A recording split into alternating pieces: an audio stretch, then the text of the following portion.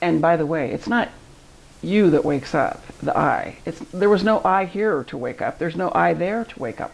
What wakes up is consciousness itself, which has become so entangled in the delusion that it is a separate I with this huge emotional and very real ha-ha story, that it becomes lost in the serpentine entanglements that are the lives of each and every one of the 7 billion here.